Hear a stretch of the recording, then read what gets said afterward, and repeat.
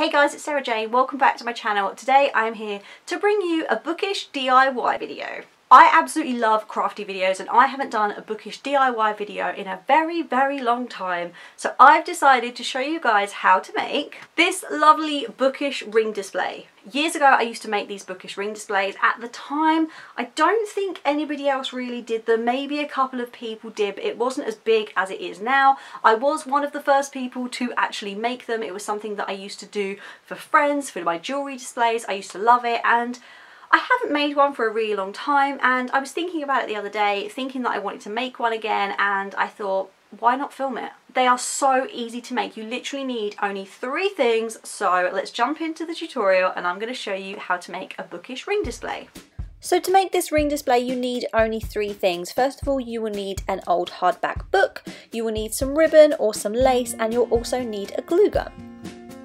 So the first thing you need to do is remove the dust jacket from the book. I've chosen a battered old copy of Shadow Fever because I found it secondhand and I personally prefer to use a book that I've loved, but you can use any book that you choose. The next thing you need to do is gather a small chunk of the book and carefully roll the pages back with your fingers. If you don't have enough pages, your ring display will become squashed and sag, and if you use too much it will be impossible to glue, so have a feel around and see what feels right for the size of your book. Now begin squirting your glue along the edge where the pages meet the spine. Do be careful as this glue will be very hot. When you've done that, gently roll the pages back up into place and hold for around 30 seconds or so until the glue has cooled. Don't be surprised if when you let go some of the pages fall back. This isn't a problem at all. Just regather the pages and do another layer of glue and repeat the same step and hold until the glue is cooled. If you can't tell, this project uses a lot of glue. Keep adding glue where you feel it needs it. Generally I like to add some into the roll itself and squash it down with a pencil, and then I like to whack another layer of glue along the back and hold it against the cover to make sure it's really secure. Now you need to make your second roll, ensuring this one is slightly thicker than your first. This step is a little easier as it will tuck in neatly beneath your first roll. I like to avoid pages that show chapter breaks, so I tend to have a little look for a page that will show a character name or a location on the curve of the roll. Because I'm using one of my favourite books, I just think that's a nice little thing to add in. Now you need to repeat these steps until you have your desired amount of page rolls. I generally think 4 looks best for a large hardback and 3 for a small hardback, but it is personal preference. Just repeat these steps, roll, glue, tuck in, roll, glue, tuck in, until you have your desired amount of rolls. Now you need to grab your ribbon or lace, either will work, and you need to glue one end to the underneath of your ring display a couple of inches away from the spine. Don't worry about being tidy, this won't be seen, just whack the glue on and then close the book. Now you want to take your ribbon up to the top of the ring display and fold it over the corner, keeping your finger on the ribbon to keep it all very taut.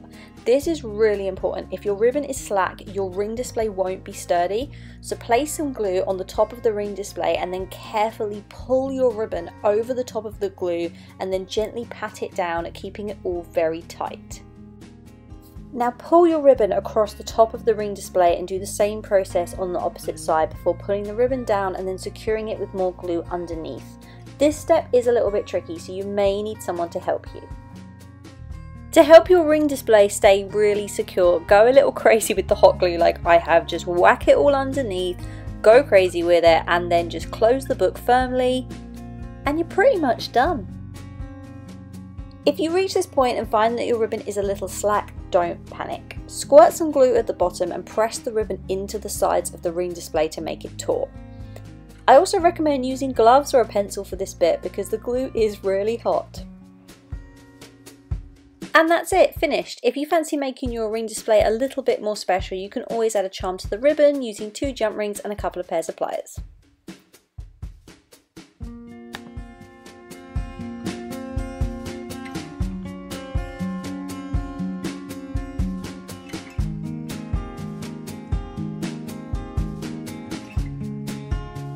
So that's how you make a bookish ring display. I have added this little charm which I think does really finish it off, and it makes it look a bit more of a statement thing, makes it look a little bit more exciting, but I am actually going to take mine off because this is a fever book, so I don't really want to blend fandoms. If you want to do that, there's no reason why you can't, but I just really wanted to add this to show you what you could do.